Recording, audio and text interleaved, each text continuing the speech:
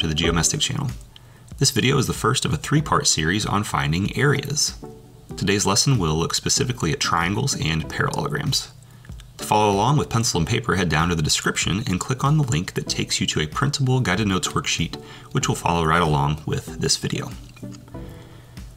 Alright, now let's start by briefly discussing what finding area really means. In a plane, or a two-dimensional space like my board here, area is simply the number of square units that can cover a specific space. Now, when I say square units, we're literally talking squares with a side length of 1 unit.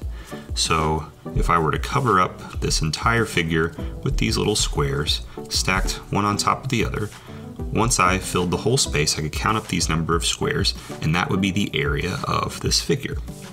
Okay, now if I were looking at, say, a 2 by 2 inch square,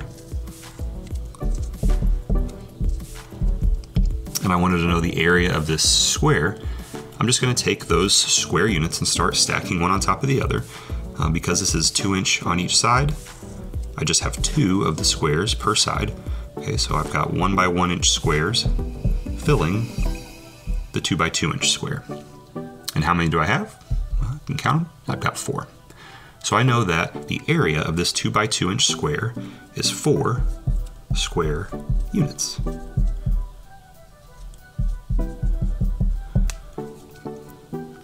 Now to write your label, you can write it as square units. In this case, it's inches, so I can write it as 4 square inches. I can abbreviate. You might also see it as 4 inches squared with your power of 2 there. Any one of these is fine. Whatever your label happens to be, in this case inches. If it doesn't have a label, you can just write units. Okay, so the area of this square is 4 square inches. Now what if I were to add a column of squares? So one more column here, 2 more square units, which essentially gives me a 3 inch by 2 inch rectangle. So what's the area of this 3 inch by 2 inch rectangle? Well, I can count. I just added 2 more squares. So this is 6 square inches. Okay, now we've just kind of stumbled upon the formula to find the area of any square or rectangle, because in reality, to figure out the area of that figure, I'm just taking the length of the base times the height of that rectangle. So I've got 3 square inches by 2, or sorry, 3 inches by 2 inches, multiply those together, and I get 6 square inches. So by formula here, I can see that the area is just the length of the base times the height. Now you might think, well sure, it's easy when everything's square and you've got these nice right angles and your square units kind of stack real nicely right on top of each other. What if you have slanted sides? What if you're looking at something, say like a parallelogram? Okay, something like this. Now I've got good news for you. The formula stays the same. Okay, so the formula for the area of any parallelogram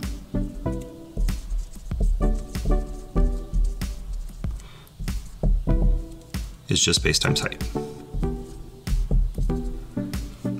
Okay, you might think, well, how does that still work? How does base times height still work in something like this? Well, what we can do is we can turn this figure into a rectangle. How do you do that? So if I said this was my base, and I drop a line straight down from this corner, like so, and I call this my height, perpendicular to the base. We'll talk about that in a second. So I've cut off this triangle on the left side. Okay, so this triangle right here. What I can do is I can take that triangle and I can translate it, just slide it right over here to the other side. And what's going to happen is that's going to fit right in this little void here. Okay, that triangle, these two are the same, and I can slide that over here to the side. Now this distance across the bottom is the same as this distance here in this triangle. So if I were to get rid of this triangle, my base, my original base of my parallelogram, is still going to be the same length. Okay, I've just moved that value over here to the other side. Okay, so when I move that triangle over, what I've done is I've essentially created a rectangle with the same original base length and height as my parallelogram. And we just said that to find the area of this rectangle, I would just take base times height. So it's really the same idea. So for any parallelogram, all I have to do is find the length of the base and the height, multiply them together, and we've got our area. Okay, now, this right angle thing here. So a second ago I said that your base and height have to be perpendicular. Now that might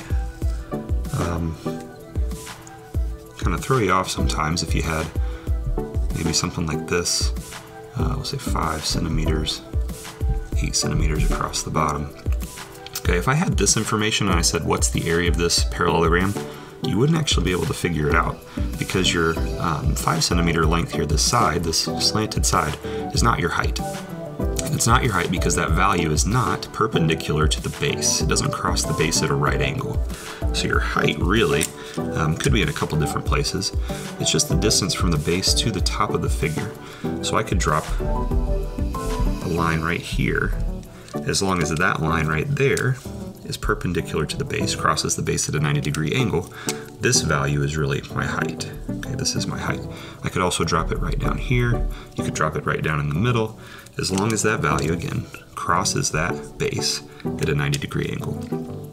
Okay, so if I said, for example, the height of that thing, maybe it's, let's say 4 centimeters. So we'll put it over here. Okay, so the height of this parallelogram is 4 centimeters. The base length across the bottom is 8 centimeters. If I said, what's the area of this thing? I'm just going to take the base times the height. So if area is just base times height, the area is 8 times 4, which is just 32, and we're in centimeters, so centimeters squared.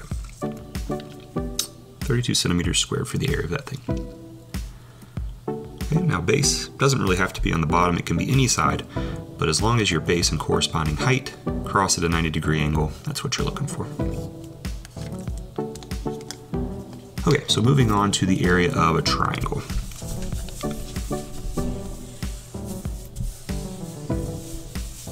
So I've got more good news. While the formula isn't exactly the same, it is very close because a triangle is really just half of a parallelogram. So if you think of, say, a triangle like this, for any triangle, I can just reflect that triangle across one of its sides and create a parallelogram. So like if this triangle right here was reflected across its side, I would really have two triangles that are the same that look like this, which again makes a parallelogram. Okay, so that parallelogram that I created has the same base length and the same height as my original triangle. Okay, so the base of this triangle is here. The height, again, if I drop that line right down at a 90-degree angle, okay, the height of the original triangle is the same as the height of this parallelogram that I've created. And since the area of a parallelogram we just said was base times the height, if I took base times height, I would get the area of this whole thing, but what portion of this parallelogram is my original triangle? It's just half. So to find the area of any triangle,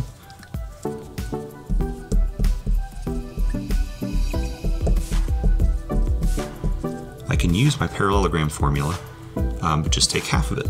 So the area of a triangle is equal to half the base times the height. Okay, and again, base and height do have to be perpendicular as before. Simple enough. Let's do a couple examples. All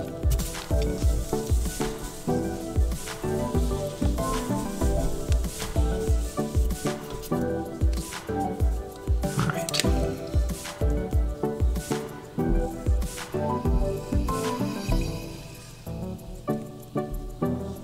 Okay, so there's a triangle right there.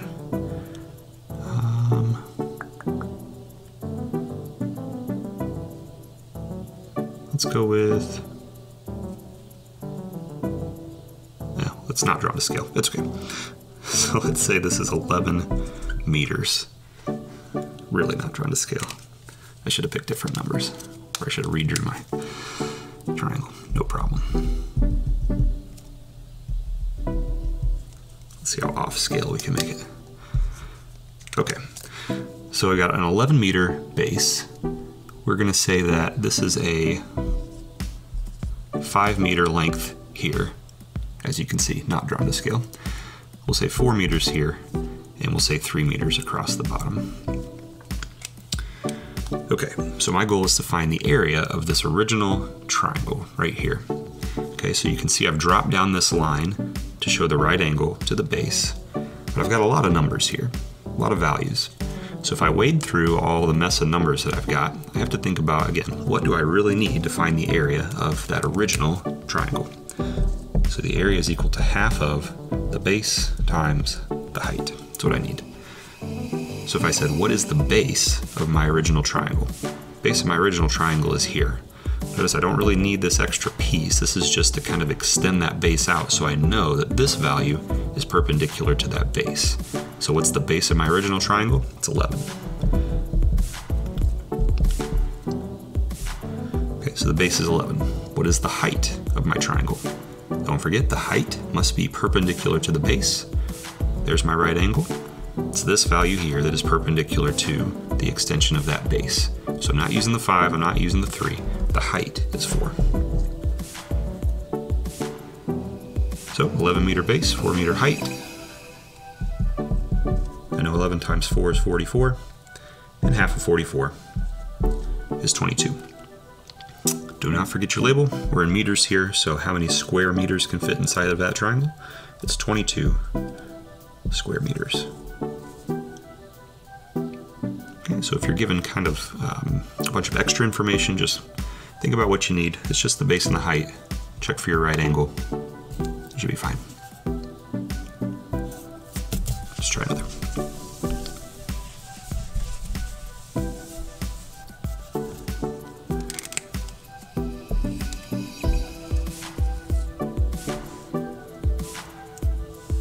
All right, let's say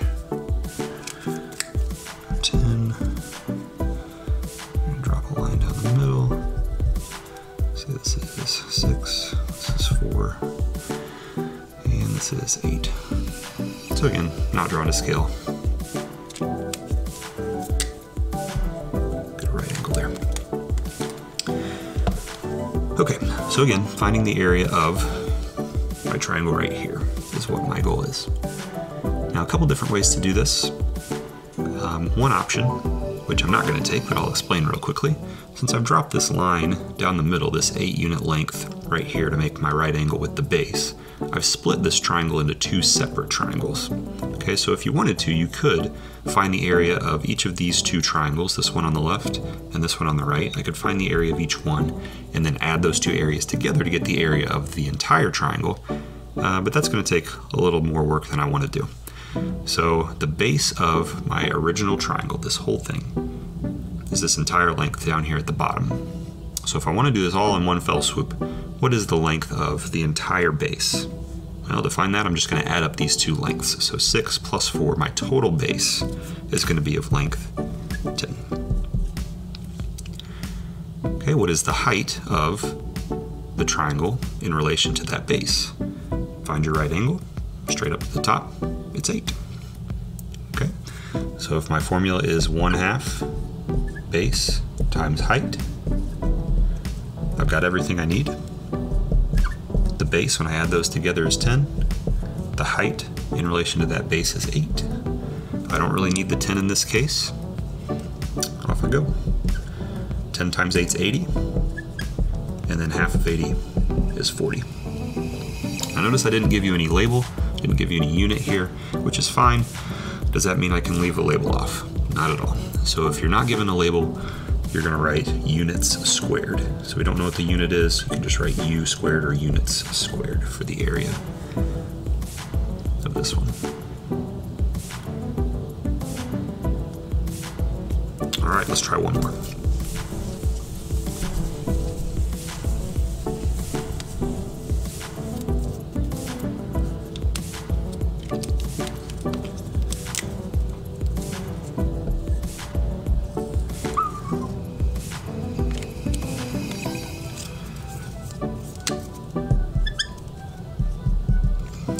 13 feet, 5 feet, and 12 feet.